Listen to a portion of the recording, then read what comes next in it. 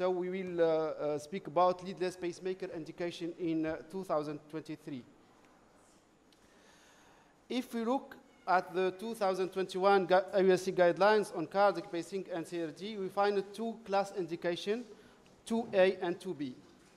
Leadless pacemaker can be an alternative to an transvenous pacemaker when there is a problem with vascular access or high risk of infection, such as previous infection or hemodialysis. When there is an indication of VVI pacing, we can also discuss the implant of leadless pacemaker using shared decision and considering life expectancy. This is the guidelines. What is a leadless pacemaker? This is 19% smaller than a transvenous pacemaker, is a self-contained generator and electrode system implanted directly into the right ventricle. The device is implanted via femoral vein, transcatheter approach. It requires no chest incision or subcutaneous generator pocket.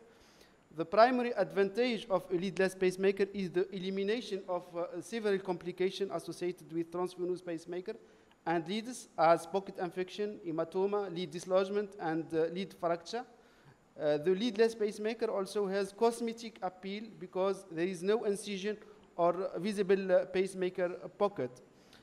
Leadless pacemakers provide only single chamber ventricular pacing and a lack of defibrillation capacity. Leadless pacemaker may be suitable for patients with permanent atrial fibrillation with bradycardia or bradycardia tachycardia syndrome, or those who infrequently require pacing. Leadless pacemakers are inappropriate for patients who require dial chamber pacing, such as patients with certain forms of AV block or sinus node dysfunction. Complication may occur related to femoral vein access or need device repositioning. There is moderate risk of cardiac perforation with subsequent pericardial effusion. Current leadless pacemakers are designed to be compatible with magnetic resonance imaging, and battery life is approximately 5 to 15 years, comparable that a transvenous pacemaker at end of battery.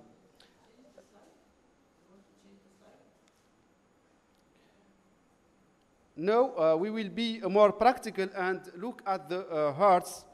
The green means a good indication, the red is contraindication, and the yellow can be discussed. So the three first lines are reasonable indication and pacemaker. I remember the elective indication of leadless pacemaker as upper venous access problem, the high risk of infection, and tricuspid valve dysfunction. The red hearts mean contraindication. In the category, we find patients with mechanical tricuspid valve and classical indication for CRT.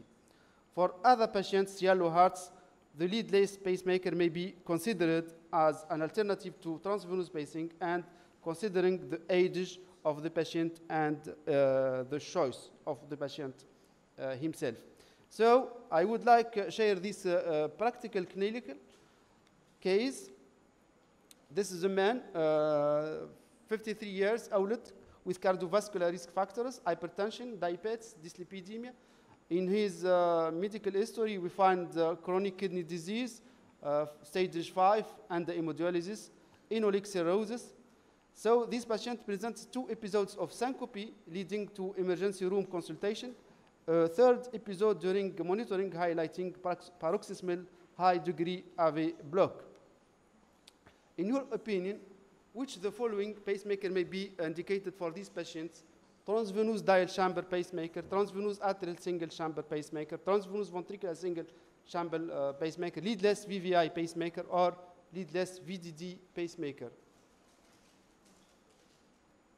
In your practice, or in your, what's your best indication for this patient?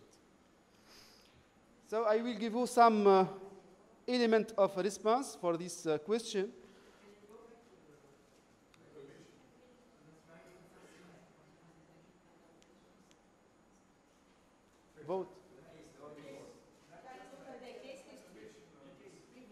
the case. Young, relatively young patient, hypertension, diabetes, but he is on hemodialysis and paroxysmal AV block, symptomatic. Why do we have to think about leadless pacemaker? Yes. High risk for infection. There is a problem of success in his leadless patient. Donc, this is the purpose of the question. Okay.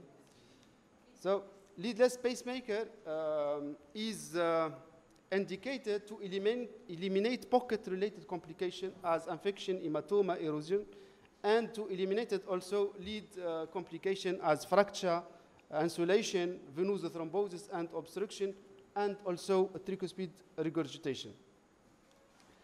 For our patient, this patient is at high risk of infection because he's on hemodialysis and diabetes, 2 factors for infection. And the capital of venous will be also used when we implant transvenous pacemaker.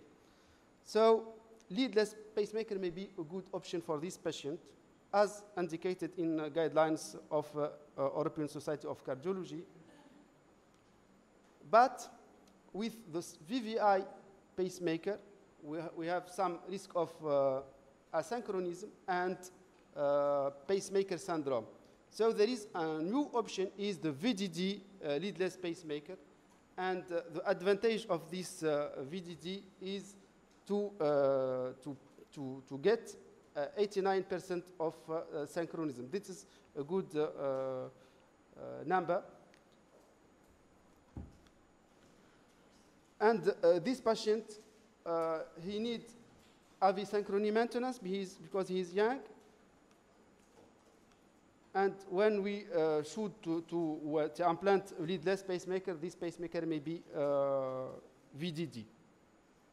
And in the paper of ERA on practical consideration of pacing and with leadless pacemaker, there is indication when we have possibility of synchronous capability that we should implant leadless with AV synchronous. And this is with done.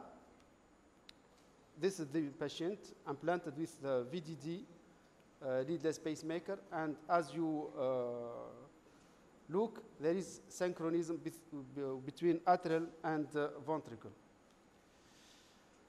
What's the mechanism to enable atrioventricular synchronization? Is it temperature-based synchronization, impedance-based synchronization, accelerometer-based synchronization, atrial UGM-based synchronization, or respiration-based synchronization? Have you some idea about the mechanism, how a leadless pacemaker function to get synchronization? En fait, micra IV, the concept is done by Medtronic, can detect the mechanical movement of a beat in one chamber of the heart, which is the atrium, and then pace another chamber where micra is implanted, the ventricle. So atrium and ventricle beat are synchronized. And in this, we use this accelerometer-based algorithm. So we can detect the tricuspid valve closure, which is the beginning of ventricular systole, the pulmonary valve closure, and the ventricle systole. And using this, we can detect the atrium and anticipate the pacing of RV. But some patients, a number of patients, need to be screened if can benefit of this synchronization. So we need other technology improvement to get the 100% of AV synchronization. My take-home message is leadless pacemakers are offered in first intention in case of unanticipated difficult vascular access or history of complicated transvenous pacemaker, a pacing indication in patients with permanent atrial fibrillation or unanticipated high risk of infection. But leadless pacemakers are more and more considered in patients with otherwise standard indication for single or dial chamber pacemaker implant, particularly when low pacing percentage is expected. The rationale behind this is that, contrary to the transvenous VVI DDD device, leadless pacemaker offers the advantage of avoiding endovascular leads. And thank you for your attention.